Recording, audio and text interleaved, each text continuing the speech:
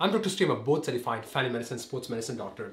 In this video, I'm going to show you 2 isometric exercises that has been proven to lower blood pressure by around like 7 to 10 points top number and by around 3 to 4 points bottom number in a period of 6 to 8 weeks. So without further ado, let's get started.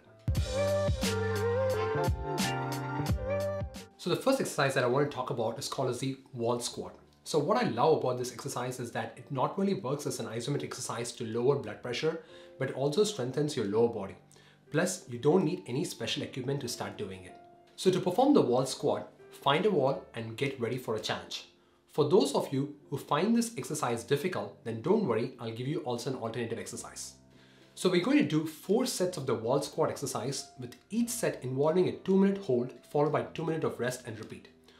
Although this is going to be challenging, what I would encourage you to start with maybe 1 minute hold followed by 2-minute rest and then slowly build up to 2-minute hold. So let's start with the set 1. So here I'm showing my first set of this wall squat exercise. So choose a knee joint angle that gives you a rate of perceived exertion of around 4.5 out of 10. So that will be a knee joint ankle for the first set. And you're going to hold the isometric wall squat for 2 minutes. As you can see in this video here, I'm comfortable, but at the same time, I'm not completely fatigued yet. So this is a good rate of perceived exertion for me, and I'm choosing a knee joint angle based on that. Now for our second set, let's increase our rate of perceived exertion to around 5 to 6 out of 10. So basically you're going to choose a different knee joint angle to achieve that level of exertion. However, as you can see in the video, I'm actually choosing the same knee joint angle as I found the rate of perceived exertion was around like 5 to 6 out of 10 on my set 1. So I'm basically continuing with the same knee joint angle for this particular set 2. So now after a 2-minute rest, I'm moving on to set 3. So this time I'm aiming for a rate of perceived exertion for around like 6.5 to 7.5 out of 10. So choose a different knee joint angle to achieve that level of exertion. As you can see in this video, I'm kind of slightly deeper compared to my set 2, and that gives me a rate of perceived exertion of like 6.5 to 7.5 out of 10. So after a 2-minute rest, let's move on to set 4. So this is going to be your final set and it's going to be the hardest set. So try a different knee joint angle to achieve a rate of perceived exertion of around like 8 to 9 out of 10. So as you can see in this video here, I'm prepared for this set. I know this is going to be the hardest set. I'm going to choose a knee joint angle of around like 95 to 90 degrees. I'm going to hold this isometric squat hold for almost 2 minutes. I've already put on my headset so that I don't get mental fatigue and don't give up. So basically this is going to be a hardest set, so just go for it. As you can see here in this video, my legs are almost shivering in the last 30 seconds. It's important to make sure that you focus on normal breathing without holding your breath, as that can increase your blood pressure. So do this exercise 4 days a week and you should start seeing a drop in blood pressure within 6 to 8 weeks. In addition, you'll also notice improved fitness and also strong glutes and quadriceps. Now for those of you who cannot tolerate the wall squat exercise, I have an alternate exercise for you. The reason the wall squat exercise is my #1 pick as an isometric exercise to lower blood pressure is because it's a good exercise to not only lower your blood pressure, but also helps to improve your fitness. Remember, we're trying to recruit a large group of muscles by doing a wall squat exercise, which means that our heart has to pump more blood flow to the muscles, and thereby the heart also gets a good workout. In addition to that, it's a really good lower body exercise. So let us say if you do wall squat exercise 4 days a week, you've got a good lower body exercise for this week.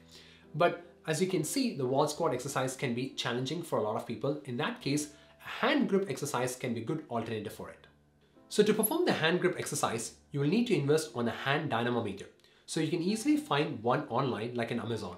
So before starting with the exercises, I would recommend a brief warm-up. So maybe you can start with some wrist stretches. So basically you start with like a wrist extension stretch where you hold the stretch for 30 seconds. And after that you can do a wrist flexion stretch where you hold the stretch for 30 seconds. And after that you can probably do some wrist circle exercises for like 30 seconds.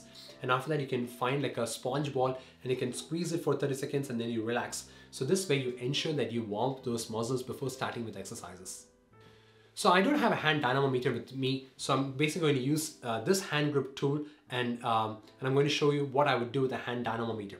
So basically, assuming that this is a hand dynamometer, so you're going to find a reading as 0. So now after a good warm-up, make sure that you take the hand dynamometer and you squeeze it really hard. So give you a maximum voluntary contraction for like a couple of seconds and then relax. So when you do that, you'll find a number. So that's your maximum voluntary contraction. So now what I would do is that to make sure it's accurate, I would take a 5-minute break and then after that again take a hand dynamometer and then squeeze it really hard as much as possible and then relax and you'll find a number. So again, this is considered as your 100% maximum voluntary contraction. Now, based on that number, I'm going to calculate a 30% of the maximum voluntary contraction.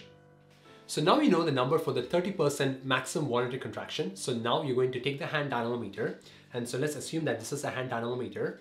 And let us say I'm going to aim for that 30% maximum voluntary contraction number. So I would just squeeze the hand dynamometer.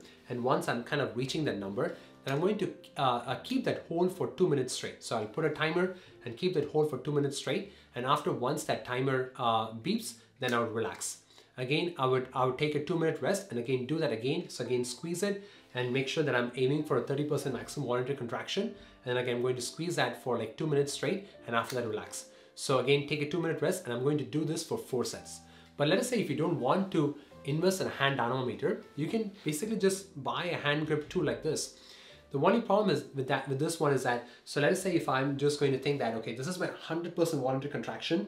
So that's my 100% squeeze. So then I'm going to aim for a 30% squeeze. So for me, a 30% squeeze might be just this, right? So it probably might be around like 30 to 50% or so. But now I'm going to put a timer and I'm going to hold the squeeze for like 2 minutes straight. And then after the 2 minutes beep is over, then I'm going to relax.